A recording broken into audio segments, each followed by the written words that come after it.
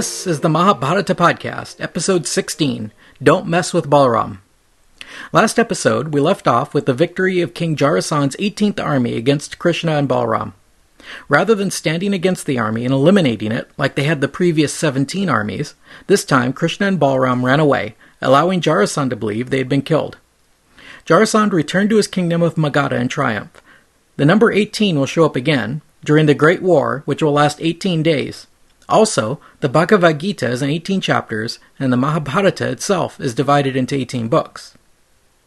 The rumor of Krishna's death could not have lasted long, because the next thing we hear is of Krishna and Balaram entering the international marriage market. Being the eldest, Balaram married first, to Revati, the daughter of Raivata, king of the Anartas. Krishna's marriage was something of an elopement, Kshatriya style. This story begins with Bhishmaka, king of Vidarbha. This king had 5 sons and 1 daughter.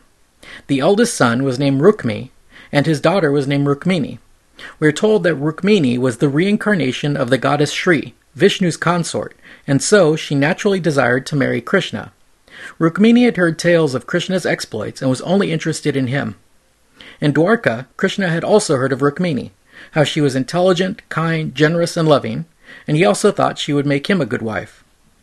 Rukmini's family mostly thought this would be a good match, except for her older brother Rukmi, who was a protege of Jarasandh, and who wanted her to marry Shishupal, king of Chedi.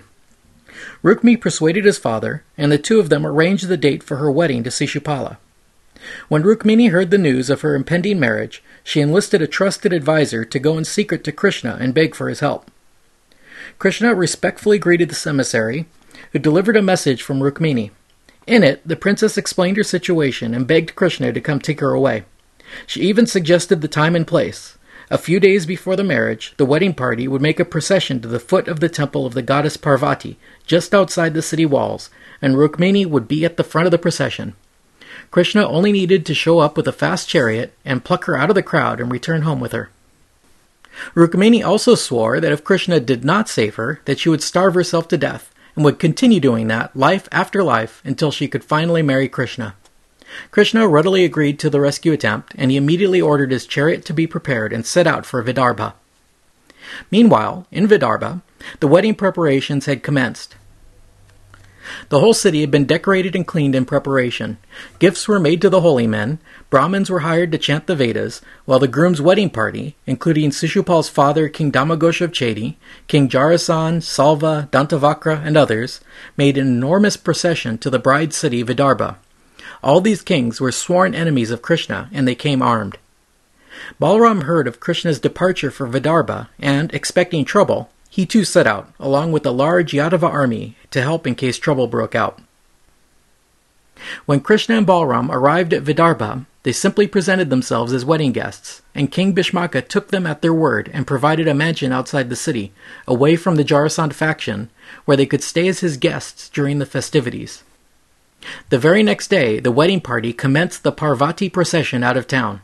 The procession reached the temple of the goddess, and Rukmini entered the temple and carried out the ritual devotions as directed by the elderly women of her clan, all the while secretly praying to the goddess that Krishna would come for her soon.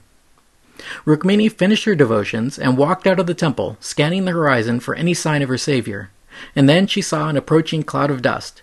Before anyone knew what was going on, Krishna rode up to the temple steps, loaded Rukmini on his chariot, and raced away from the crowd. At the outskirts of town, Krishna met up with Balaram and his Yadava army, and they set off together for Dwarka. Jarasandh and his allies quickly ran back to the city to gather their forces, and, once assembled, they raced furiously after their enemy. As they closed in on Krishna's forces, the Yadava army turned and stood its ground, awaiting the allied attack. The Yadava army had been preparing for battle for many days, while Jarasandh and Rukmi's forces were mostly hungover and had been completely taken by surprise. Thus, the battle quickly turned in favor of the Yadavas, and the attackers were repulsed. Shishupal was utterly grief-stricken. He had been humiliated by a cowherder. Jarasandh knew the feeling all too well and comforted him, saying, "Do not grieve, for all things must pass. In this world, pain and pleasure are both inconstant for men, each coming and going in its season. We are just puppets dancing on a string in the hands of the Lord. I lost 17 armies against Krishna, and only on the 18th time was I victorious. I waste no time weeping over fate. Joy and sorrow, success and failure are not in our hands, but are given to us by time when God wills it. Today a small force has raised our legions, but remember that when the wheel of time spins in our favor, we shall triumph as well. Thus comforted, Shishupal returned to his father's capital, Chedi, and all Jarasan's allies each returned to their homes, thinking of the time they might get their revenge on Krishna. Rukmini's brother, Rukmi, was not so philosophical, however. He could not bear the thought of having his will thwarted and his sister being married to a low-class man like Krishna. Rukmi recruited an Aksahini-sized army and rode after the Yadavas. As he departed, he swore an oath, saying he would not return until he had killed Krishna and returned with his sister. When he had caught up with Krishna's army, he led the charge immediately, firing 3 arrows at Krishna and calling on him to stop and fight. Krishna led Rukmi to the banks of the Narmada River, and then he turned his chariot around and fired a flurry of arrows, all of which hit their mark, shattering Rukmi's bow to pieces, killing his horses and charioteer, and cutting down his standard. Rukmi picked up another bow, and Krishna cut it down with more arrows. Having run out of bows, Rukmi charged Krishna with a variety of weapons, but Krishna shot them out of his hands. Krishna was pretty angry by this point, and he drew his own blue sword and was about to cut off Rukmi's head when Rukmini threw herself at Krishna's feet and begged for clemency.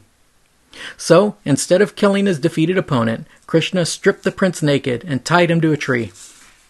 Roaring and laughing, Krishna shaved half the hair on Rukmi's head and half his beard and mustache, while the prince of Vidarbha crapped his pants in fear.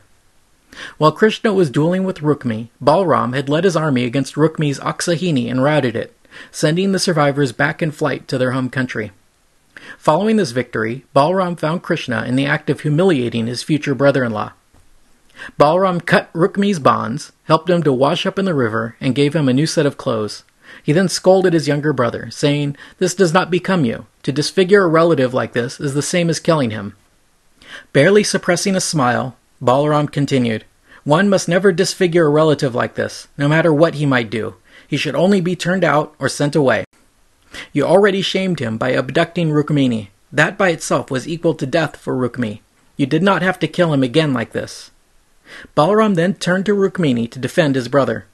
"My dear, the truth is that men are subject to their own karma. Do not think badly of us for what your brother has suffered. Perhaps he brought this upon himself. This terrible dharma has been ordained for Kshatriyas by Brahma himself. In battle, a brother must kill even his brother. Only the Lord's Maya deludes one to believe that one's relatives should be above the law of karma. God is the same in every being, only ignorance and illusion perceive him as being different or many. Ignorance identifies the Atman with the body, then the soul feels the body's experiences to be his own. This binds him to the wheel of births and deaths, to transmigration. In truth, the Atman has no union or identity other than with itself. The body, the mind, and their experiences have no existence apart from the Atman. They are not real. The ignorant experience the world of samsara the same way a sleeping man experiences a dream. So, lovely princess, realize the truth that sorrow is also just an illusion, which deludes us and dims spiritual consciousness. Realize this and be at peace. Rukmi was released and stuck to his oath. He did not return home, but instead built a new palace for himself and called it Bhojataka, and declared again that he would not return home until he had killed Krishna and rescued his sister. Meanwhile, Krishna returned home victorious, with his fiancée at his side. The people of Dwarka greeted him rapturously and admired his new bride. Within a year of their marriage, Rukmini gave birth to a son, whom they named Pradyumna. Pradyumna was actually the partial incarnation of Kamadev, the god of love. We are told that sometime before his birth, Kamadev had tried distracting Shiva while Shiva was practicing meditation. Shiva opened his third eye and fried Kamadev into ashes. To recover his body, Vishnu told Kama to incarnate as Krishna's firstborn son. As you might guess, being both Krishna's son and the incarnation of the love god made Pradyumna quite a lover when he got older. His childhood is kind of a strange story, however. Almost as soon as Pradyumna was born, he was kidnapped and thrown into the ocean. This story begins with an asura named Sambara, who heard it had been foretold that he would die at the hands of Krishna's firstborn son. So, when he got news that Rukmini had given birth, Sambara took the form of a nurse, abducted the infant, and tossed him into the ocean. As the child was drowning in the sea, a large fish swallowed him up. The fish was then caught in a fisherman's net, and the large fish was coincidentally delivered up to Sambara's palace kitchen. The cooks cut up the fish and discovered a beautiful golden child inside. The cooks called for the head butler, a woman named Mayavati, and showed her their discovery. She too was amazed to see this child, but an even stronger and mysterious feeling of infatuation also tugged at her heart. Just then, Sage Narada showed up out of nowhere and told her who the child was. In addition, he told Mayavati that she was Kama's wife Rati, and was born into this world to be reunited with her lost lover who had been burned to ashes by Shiva. Mayavati then adopted this child and loved him to distraction, while Sambara never suspected that he was harboring the one destined to kill him in his own palace. Pradyumna grew quickly into a precociously handsome young man, and soon all the girls were lusting after him, including his own adopted mother. While still a teenager, Mayavati could not wait any longer, and she made advances on Pradyumna. Shocked, the boy said, "Mother, how can you do this after you raised me all these years?" Mayavati replied, "You're not my son, Pradyumna. You're the son of Krishna, and you're an Amsa of Vishnu. You are Kamadev, whom the Lord Shiva made into ashes, and I am Rati, your wife." The boy suddenly remembered everything, and he knew she was speaking the truth. Mayavati told him, "Sambara is your enemy, and the demon's death will be by your hands. The only way to kill him is with sorcery, and he is a master of illusion." Mayavati then taught Pradyumna the art and arcane secrets of Mahamaya, the way of the occult warrior.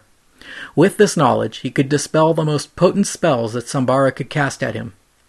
When his training was complete, Pradyumna went to Sambara's court and hurled abuses at him. Hissing like a snake, eyes blazing, the Asura came out with a cudgel in his hand. With a roar, he whirled the weapon around and flung it like lightning at Pradyumna, who knocked it aside with his own mace and ran at Sambara. Sambara then began using his magic, disappearing and raining poison arrows on Krishna's son. Pradyumna responded by transforming the arrows into harmless flower petals. A big, dramatic magic fight broke out, but it ended predictably. Sambara leapt at Pradyumna, and the boy dispatched him the old-fashioned way, cutting off his head with a sword. The Devas all gathered around in the sky and rained flowers on Pradyumna. Mayavati then joined the boy, and the two of them flew to Dwarka to meet his parents. The pair landed right in the middle of Krishna's harem, which was full of half-clad nymphs. They all crowded around this handsome Krishna lookalike as soon as he appeared. Rukmini then came across the boy, and had to be told that this was her long-lost son. Krishna, of course, knew exactly who the boy was, and had been fully aware of his career up to that point, but apparently he hadn't bothered to tell his bereaved wife that their son wasn't dead. Minutes later, Narada showed up and filled them in on the rest of the story. It is approximately this time in the story when the Pandavas appeared in Panchala and were married to Draupadi, so next episode we'll pick up where we left off with the main story. For the rest of this episode, however, we'll move ahead with a few more stories about Krishna that don't really intersect with the Mahabharata, but do shed some light on the characters of Krishna and Balaram. As I've mentioned before, Krishna's relationship with Indra was strained at best. Krishna had to show him up by directing Gopa's sacrifice away from Indra, and a battle ensued, with Krishna victorious. With the next story, we hear that Indra actually came to Dwarka as a supplicant, asking for Krishna's help in dealing with an Asura named Naraka, who also happened to be the earth goddess's son. Naraka was powerful enough to bully Indra, stealing Indra's throne from Mount Meru, his royal parasol, and his mother Aditi's earrings. Krishna, in a more mythical mode, summoned the great bird Garuda and flew to Narakasura's capital, Pragayotishapur. The city had immense physical and magical fortifications, including some kind of anti-aircraft artillery. Krishna smashed the mountainous fortifications and deflected the elemental artillery with his Sudarshana chakra. Krishna blew his conch, which rattled the foundations of the city, but it also awoke a kraken-like demon named Mura, who opened his 5 eyes and then leapt at Krishna, wielding a trident. Krishna used his arrows to slice up Mura's weapons and sealed up his 5 mouths. Then he fired his disc-like chakra and beheaded the creature. Mura had 7 sons, all horrible and demonic like himself, and, grief-stricken, they made a concerted attack on Krishna, who of course blew them all into dust with his power. Finally, Bhumidevi's son, Narakasura himself, came out to attack Krishna. Riding an immense elephant that could fly through the air, he led his demon army against Krishna. When he got in range, Naraka fired his Satanyi weapon at Krishna, which was a spear with 100 fireballs. At the same time, his Asura army fired thousands of missiles. In a moment, Krishna decapitated 1,000 soldiers and killed their flying elephants. Garuda also attacked the elephants, slicing them to pieces with his massive talons. The remaining elephants could not face this terrible eagle, and they turned and fled back to the city. While his army fled, Naraka stood his ground. He threw his lance at Garuda. This was the same lance he'd used to drive off Indra and the Devas, but when it struck the eagle, it shattered into dust. Naraka then used his trident to attack Krishna, but instantly was beheaded by Krishna's shining chakra. The demon's head fell to earth, his mother, and the Devas all cheered from the heavens. Mother Earth came to Krishna then, bearing Indra's stolen items, and she prostrated to Krishna and praised him. She brought out Naraka's son, her grandson, named Bhagavata, and presented him to Krishna. Understandably nervous, the boy asked Krishna for his blessing. Krishna agreed to give the boy his blessing, and then he entered the city of Pragyotishapur. Entering Naraka's palace, Krishna found the harem containing 16,000 women, all former wives of the demon. All 16,000 women, as soon as they caught a glimpse of Krishna, fell instantly in love with him. They all desired to marry Krishna. So Krishna packed up all the booty from the palace and his 16,000 new wives and sent them all back to Dwarka. Krishna then flew off to Devaloka to return their stolen goods. He delivered up the throne, the parasol, and the earrings, and then came across the Parijata, the wish-giving tree. Krishna wanted to take it home as a gift for one of his wives, Satyabhama, but the gods refused to let him have it. So Krishna simply uprooted the tree and used it to beat off the Devas who tried to fight, and flew back to Dwarka with it.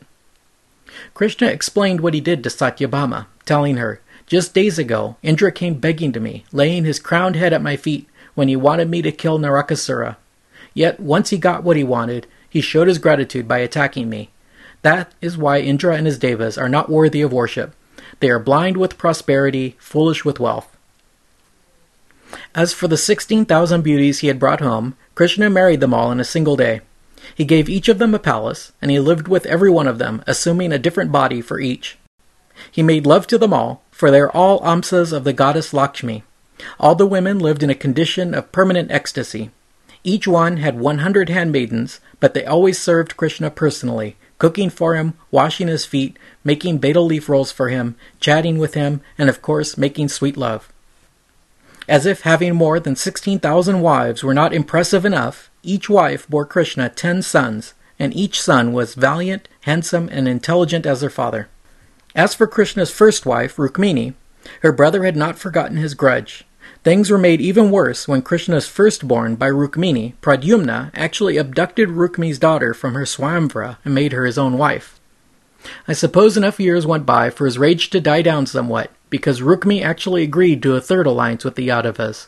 This time it was his granddaughter who was engaged to Krishna's grandson. They all got together in the city of Bhojataka to hold the wedding. Rukmini and his allies conspired to have a dice game with Balaram, since they knew Balaram to be a horrible gambler, but also addicted to it. Balaram agreed to the game, and it started out pleasantly enough, with small stakes. But as the game went on, the players became progressively more intoxicated from wine, and the stakes grew larger and larger. At first, Rukmini won each throw, until Balaram was betting tens of thousands of gold pieces. Finally, when the stakes reached the millions, Balaram won the throw, but Rukmini knocked the dice off the table and declared that he had won. Surrounded by his confederates, they all supported Rukmini and lyingly declared that he had won. Balaram glared menacingly back as the various kings taunted and laughed at him, but he downed a bottle of wine, and then he raised the stakes yet again, this time to 100 million gold pieces. Once again, Balaram won the throw, but Rukmini blithely pushed the dice aside and declared victory. Balaram growled at him, "You lost, Rukmini." Rukmini turned to his friends and asked them to decide. They lied again, saying, "Rukmini has won 100 million gold pieces." Suddenly, a disembodied voice spoke, saying, "Balaram played honestly and he won honestly. Rukmini is a liar and a cheat." Rukmini would not accept what the divine voice said.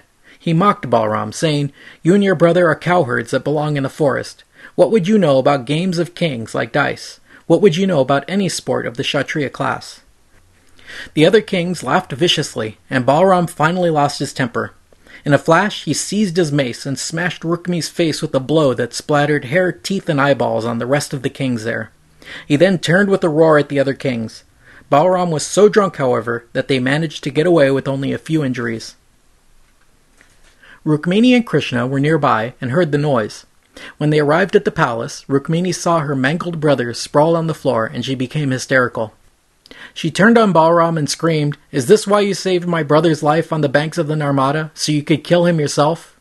She turned to Krishna for support, but he kept his mouth shut. He didn't defend Balaram, but he also wouldn't criticize him. All Krishna would say was, "It's time we went home to Dwarka."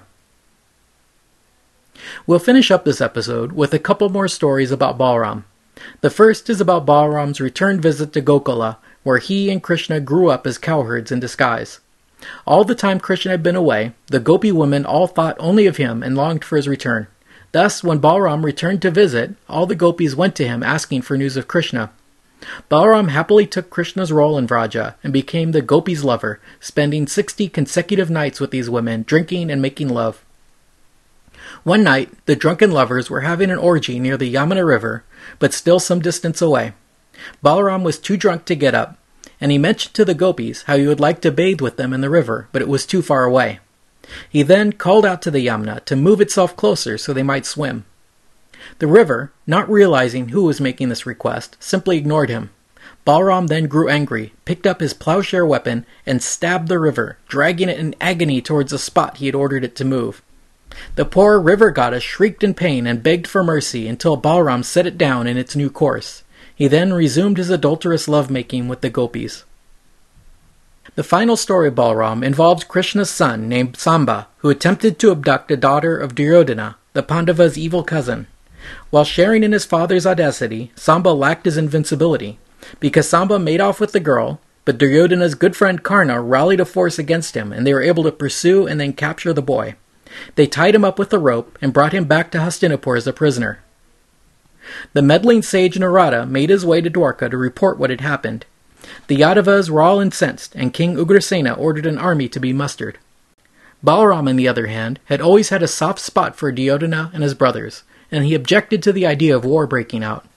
Balaram had been Duryodhana's guru, teaching him mace warfare, and so he volunteered to go to Hastinapur and mediate the situation. Thus Balaram went to Hastinapur, accompanied by a token force and a herald. When he arrived at the city, he set up camp outside the town and sent a herald in. The Kauravas were all delighted that their friend had come to settle the affair and came out to see him, bringing valuable gifts and a fine cow. Balaram got right to the point and directed the Kauravas to set his nephew free at once. A moment's silence followed. Then the Kauravas' faces turned red. They said acidly to the Vrishni, "This is wonderful. Time is mighty indeed, when a lowly shoe seeks to ride upon a crowned head.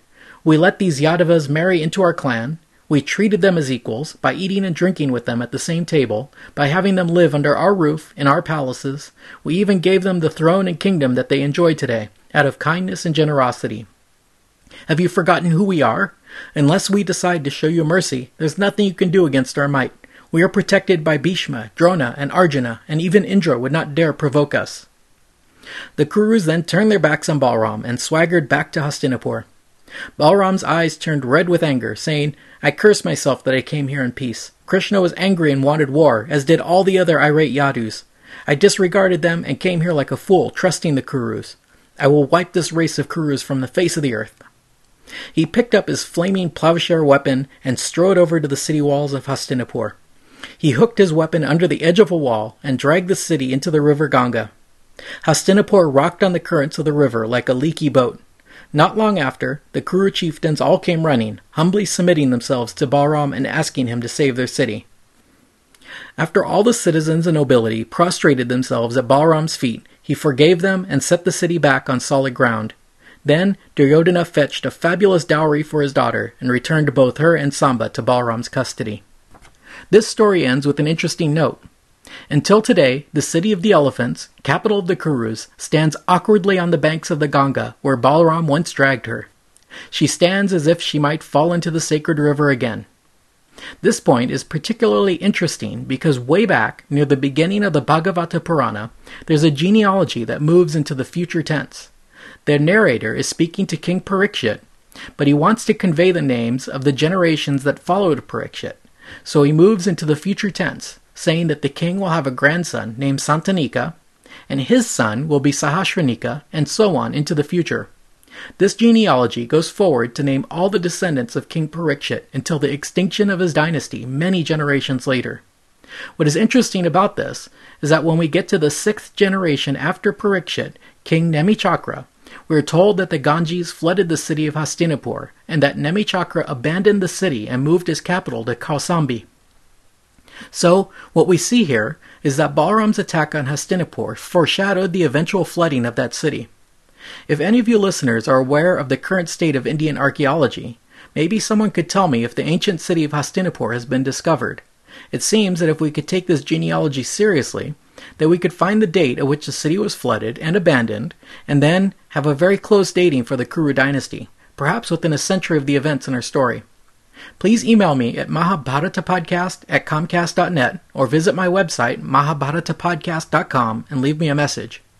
If I find out any news on this front, I'll be sure to pass it on. Well, that's it for the Krishna episodes. Next time, we'll resume the story of the Pandavas and find out how King Dhritarashtra deals with the fact that his nephews not only survived the Great House Fire, but also acquired powerful allies in Panchala and Dwarka. Thanks for listening.